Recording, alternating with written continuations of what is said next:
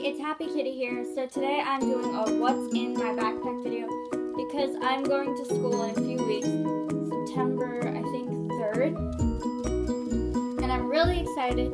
So this is my backpack. I used this backpack last year too. I'm just saying some of the supplies I have in this video were from last year.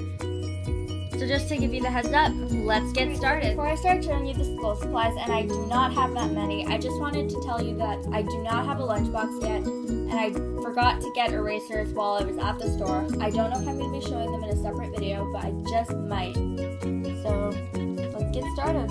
First up, I have my pencil case, and it is pink with cats, and I love cats, so that's why I chose the pencil case. Plus pink is my favorite color, and that's really awesome.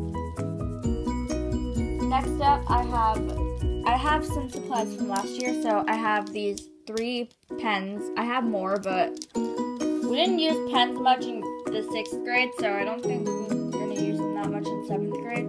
Plus, I had a lot of pens, and I'm not going to need that many. Next up, I got my 4 highlighters. They come in pink, green, orange, and yellow. Usually the green is replaced with blue, but for some reason it was green this time. But it's still really cool because I don't see that many green highlighters at school. Next up, a sharpener, same one as last year. It's kind of broken like the lid, but it works, so I'm going to be reusing it. And next, my pair of scissors that I you don't use them that much, but they're still really helpful for projects, especially because this year, or last year actually, my teacher he wouldn't let us take our projects home just because. I really don't know why. Next, I have a pack of mechanical pencils. Don't know how many are in there, but they're really cool, and I really like them, so I'm very excited. And last 2 things, I've got pencil crayons, a 24 pack. And it comes with a sharpener, but I don't use those sharpeners because they're not that good. I don't like them that much, so. Plus, I've already got one. And finally, I have my markers.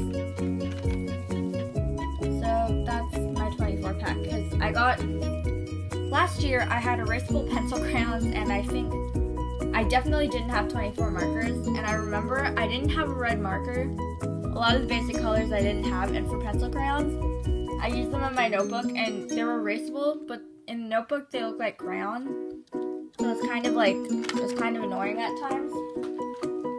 So now I'm going to be putting all the supplies into my pencil case, and you will see it. First, I'm going to open them up though, because that would be boring watching me open them in the video. So I'll be right back. So now I'm going to be putting everything in my pencil case.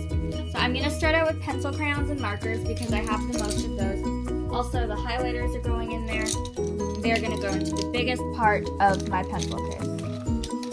So let's start filling that up. And my other pencil case from last year had, it's similar to this one, except it was white and black. Had I don't know, I think it was like chevron. And these 2, I love these kinds of pencil cases because they have a lot of space, and there's something about them that makes it so much easier at your desk. So there's that. Now I'm going to be putting my pens into this part, the smaller part. I need to put my pencil sharpener and scissors into the big part too. So that's all, because for my pencils, what I did last year was I put one in my pencil case to use on the first day, and I put an extra in my bag. So I'm going to be putting this teal one into my pencil case. I'm going to put the rest in because we have some bins at home I can put them in. So that's where I'm going to be putting them. And so here's my pencil case all full. And I'll show you the awesome thing about this pencil case. So I gotta take a look. It stands up by itself, so like it's not leaning against the pillow right now. I'll show you. It stands up because you can open the bottom. And I also have the netting part, like this little pocket with the net, and that's where I like to put my lead for mechanical pencils because it's easier. Alright, so now I'm going to put this in my school bag, and I think that's all, so we're going to end the video here. Thank you so much for watching. Don't forget to subscribe if you actually want to.